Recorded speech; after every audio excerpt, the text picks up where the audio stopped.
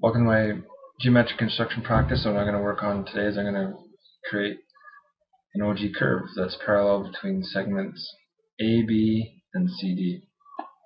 First thing I need to do with this is I need to connect points B and C with a line.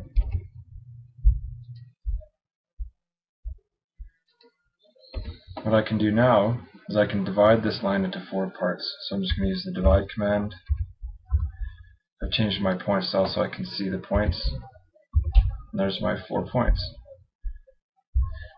What I can do now is I can draw perpendicular lines, one dropping from point B and one extending up from point C.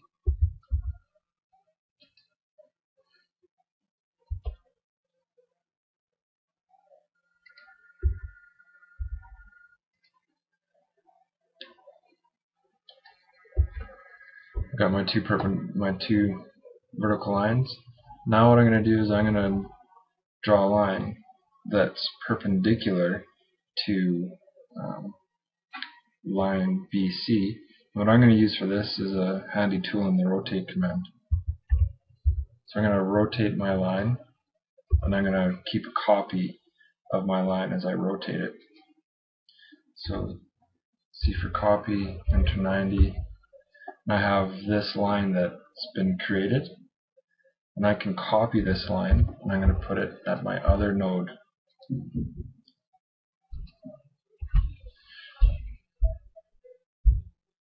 By using that rotate tool, I've been able to find an intersection here. So I'm just going to extend this line to this line here, just so I have that intersection. And what I can use is the intersections that are created as the center points for circles. And so I'm going to go into the circle tool. I don't know what my radius is going to be here, so this is my center. I'm going to just select point B.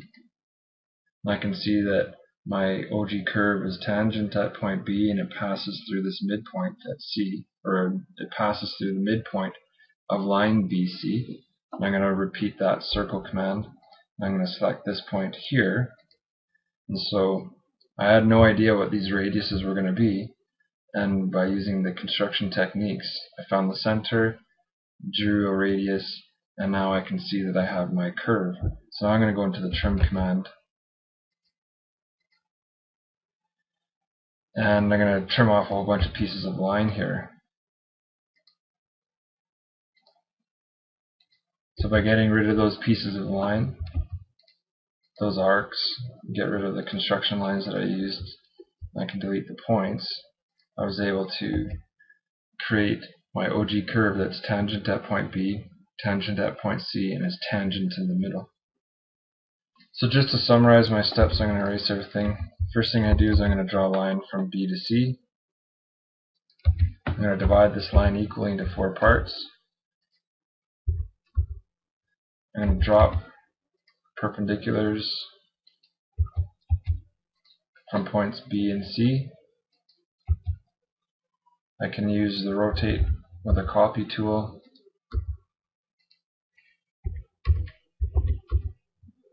I'm going to extend this line to there. I'm going to use the copy command. Pick that as my base point. This is my end point. I've generated an intersection here and an intersection here. If I create 2 circles, that this is my center, my radius is to point B, this is my center, point C is my radius. These 2 circles will be tangent with each other at the midpoint of line BC. They're tangent at point B, tangent at point C. Now I just need to clean this up with the trim command. So hopefully you found the steps easy to repeat for creating an Ogee curve, and I look forward to helping you out in further projects. Thanks.